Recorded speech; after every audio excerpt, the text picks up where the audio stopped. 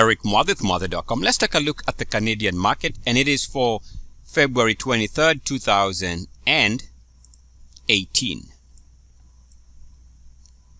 Let's take a look at what I'm looking at here.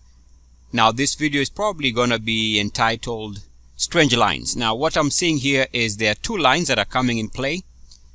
Line number one is the previous RSI top side. So this was a resistance line. And actually, we can see that this line was instrumental on hindsight for this breakout and a very good move to the upside. So we know that line was important for the market. So what we can do is extend that line, and we see that it is coming to be back tested. I'll draw it like that. Keep in mind, previously we had come back to the line. The market held, which was that re-entry. Uniform activity below the line, back above it for that re-entry. Uniform activity to the line and back above it for that re-entry. Pretty much very successful entry levels for a swing trade. Now, over the last couple of weeks, we've broken below the line, and of course we know what happened after that. We have this huge drop, huge. We are coming back in essence to test that line.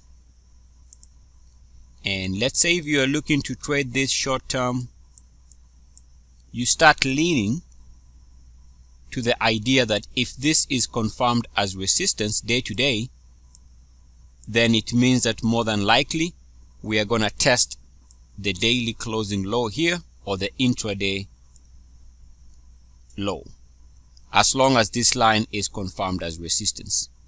Now there is another line which is coming in play, and this line connects recent lows on the RSI. We can draw the line from the lows here. It should look like that. Now you can see again this line is being back tested. It was the break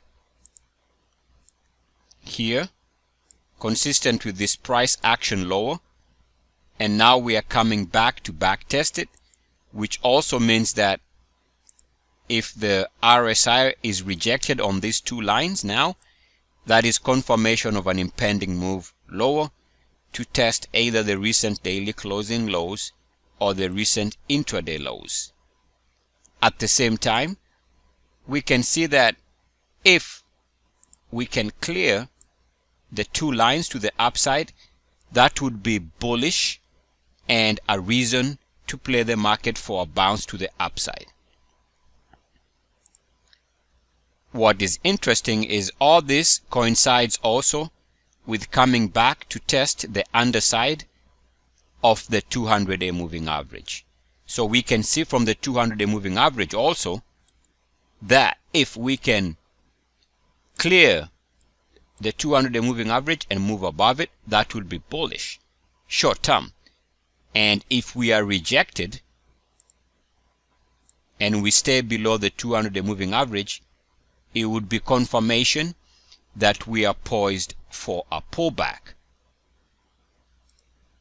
And that is how we can use the charts to gauge whether we are going to be positioning ourselves bullish or bearish. So the lines and the 200-day moving average should be used or can be used as the next signal as to whether this is going to be a bullish swing trade opportunity or a bearish swing trade opportunity. By the time you watch this video, you're going to have seen what happened after I recorded this video and a good study as to what happens after the fact.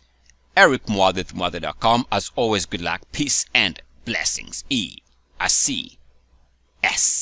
Yes. Mwah.